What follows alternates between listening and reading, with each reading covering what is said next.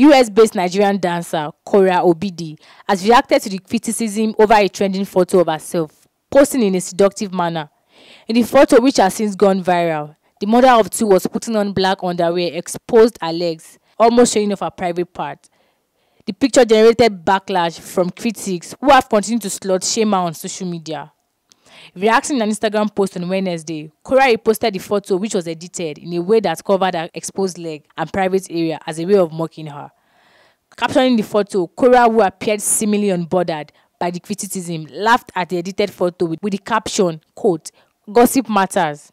The single mother has been posting several sultry pictures and videos of herself dancing and twerking in a seductive manner. In one of the videos, the dancer dished her bra, exposing parts of her breast to give her 1.5 million followers something for their delight. Captioning one of the video, the 28-year-old said that a woman should not be told what to do with her body. She wrote, quote, "Never tell a woman what to do with her body."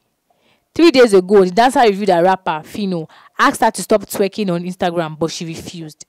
The Delta Energy stated this in a video on Instagram where she posted highlights from the recently held Afrima Awards she attended alongside Igbo rappers Fino and Flavor.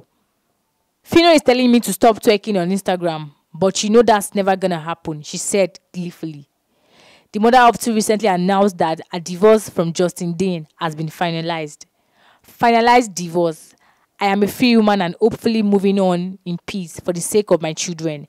This wouldn't be the end of the road for me love-wise. I am still looking for love. Love is a beautiful thing. I will not allow this experience deter me from finding true love. Divorced," she wrote on Facebook.